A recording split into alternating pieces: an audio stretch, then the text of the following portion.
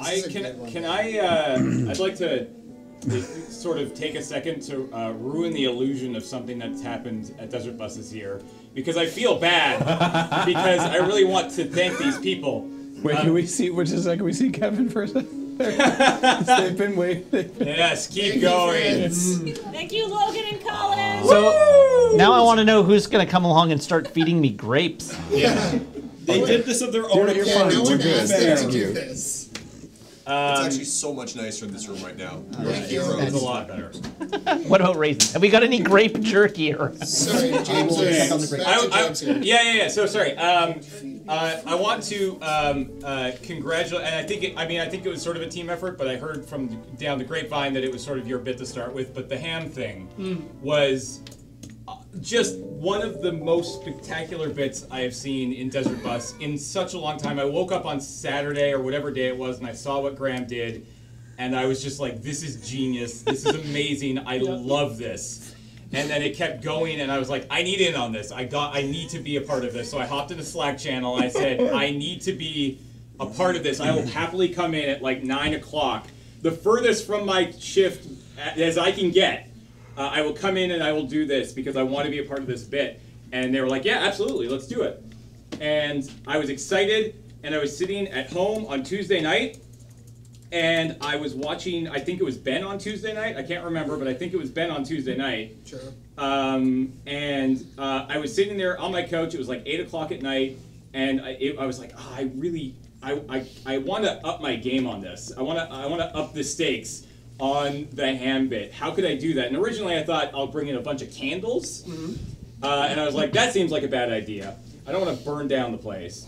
And then I sat there for just a half a second, and I started listening to the music, and I'm like, oh crap, I know what I need to do. I need to hire a violinist. How can I do that? I have about 24 hours. And I managed to find this company. The violinist, her name is Catherine. She runs the company, and she's accompanied by her husband and a few of her friends. And they do string quartet here in Victoria. They also do the trio and the pair that you saw last night. I just wanted to thank them because they were incredible, and we just had to no-sell it, and it was great, and I'm glad that we did. It was so hard. I couldn't finish this entire thing off without just saying thank you so much, because they were so confused. I had to run off stage and thank them in person because I was like, I felt so bad I couldn't clap. Yeah. It was against every bit of my interior to not just start breaking into applause. But, yeah.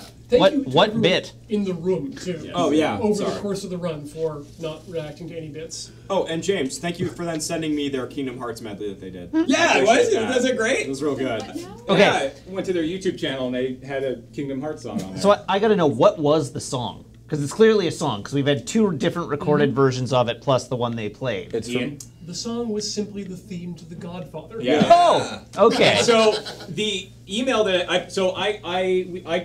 reached out to Dale.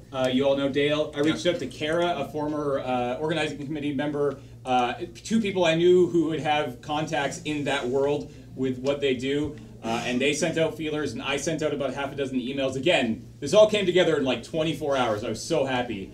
And Catherine called me back the next day, and I was like, okay, here's a video clip of what I'm talking about. And she's like, oh, yeah, The Godfather. Like, of course we can play that. I assume the Godfather theme for, like, string players, violin, cello is like Free Bird for, like, the guitar. Like, of course you know how to play that if you're a classically trained violinist.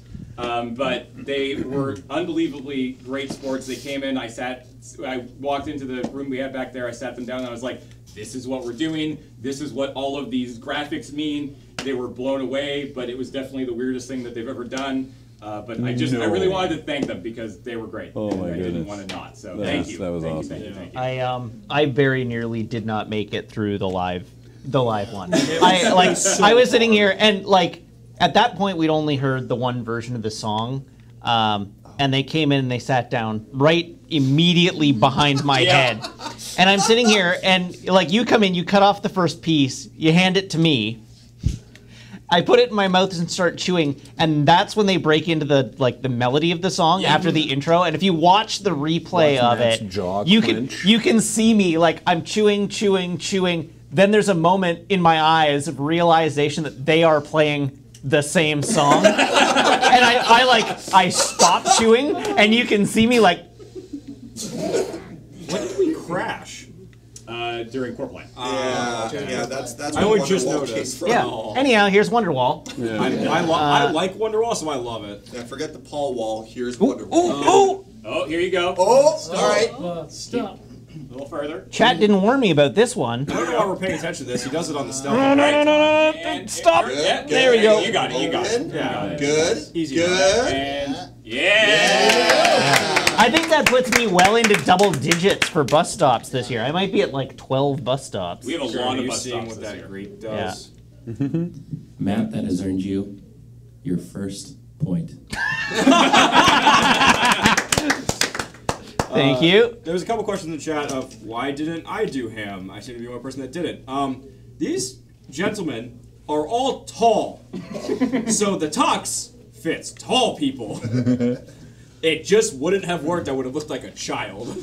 Aren't you taller than I am? I would like to say that I thought you brought your own in. No. Ah, then I just missed it. some people in chat were giving me some props for the carrying on like mid sentence. Yes, yeah. Which I appreciate. Thank you. Oh, That was not planned originally. We didn't know exactly how it was going to go, and I was doing we actually called him the Hammelier, if you really want to know about it, on the first night, and that's what Jordan did, and it killed me. I was like, he just acted like it had never happened. He was in the middle of a sentence, carried on, and I was like, that's how we play it. So that's why I did it like that every other night, because you killed it. So good job. Yeah, It seemed like the right thing to do. For those asking, it is a Serrano ham. Yes. You can get it at Costco. I want to throw one more thing out here from this bit because it was the James knife safety.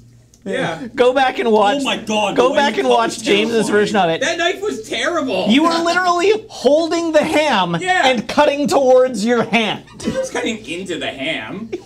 until it slips. This is how we lose fingers, It was James. fine. Hey, Alex. Yeah. Alex, I have a challenge here to tell you that your comic is cool. Oh, thank you. Yeah. I came in because you didn't hear my high-pitched shriek when I said, Hammelier! Yeah. Hammelier. Yeah, one of our site managers is literally a paramedic, so I'm sure if James had lost a finger, we could fix it. Yeah, and like we could reattach it, I'm sure. I wasn't concerned. He was off shift. So now I'm being called out for cutting towards myself too. I didn't hold the ham. I held the platform and was cutting down the ham. James was holding the ham and cutting towards himself. What I want to call everyone out on. Sorry, Graham. Just the knife was, even after Ian spent a lot of time sharpening it, that knife was not good, and the ham was like really firm. Oh, yeah. So like I know how you're supposed to cut a Serrano ham, and that's not. Yeah. How It could to cut that. I pre-cut. I put in some pre-cuts on that one. Also, I have never ever in the history of Desert Bus been nervous for a bit. Like I was standing off stage and I was actually like I have not been nervous on stage in over a decade. And for whatever reason, last night I was standing off stage and I knew that I had these two lovely people who would come in, and I was so I don't know, I was just freaking out. So James, Yeah. I noticed you cut very fast. Was that because you were nervous, or you knew how long the song No, was, so you knew how to wrap it up? I knew how long the song was. Okay. And I was, if you go back and watch that replay, I'm so happy with how the timing worked out. Like they just enter the finale of the song as I walk out, and that's what I wanted. I wanted to finish, say goodbye to the camera, walk out, and then let them continue to play for just a little bit more. Which made it so much more difficult to not react. Yeah. Because now the bit was done, and now we were just listening to really nice music. Yeah. The first time it happened, I was stuck at home sick, and I'm thinking, oh God, how is this going to go? Is it going to go? And then you finish just at the point where the song finishes. How did this go? It was so accidental. I was very happy then with that. we walked off stage, and Johnny and I discussed we paid for these people to be here for an hour, right? Like I paid their hourly rate.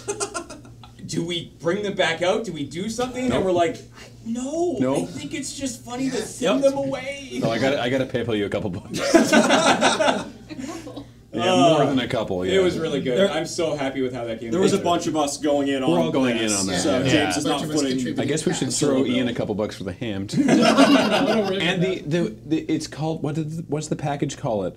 It made Kathleen burst out laughing. ham kit? No. It was the ham stand. The ham stand. Step 1: assemble the ham stand. Oh, is these our adventure levels? Yeah, level 1. Assemble the ham stand. It's a stand. Number 2. Anybody? want to Here sing it some is. stuff? How many Oh, levels of thanks. ham are we on? Thanks. It's this. If 5 you'd or like to 6. have your own Hammelier experience, Oh, dry cured in the Pyrenees. Came in a box? With a Yeah. handle. Wow. with a handle. Deboned half Serrano ham. Ingredients. Was there bubble wrap? Does the box still smell It like was. ham? It was. Can we use it? The ham was vacuum sealed, but will last up to 30 days at room temperature if covered. I'll fire engineering a picture of the ham in my We hope. fridge. Anyway. Oh, it's gluten free. Thank goodness. It's cured meat. You want to do a thing? Thanks. Hey. Yeah! Everybody. Let's remove charcuterie Noel. Yeah. It stayed like this for a week. Oh, cheers. Yes.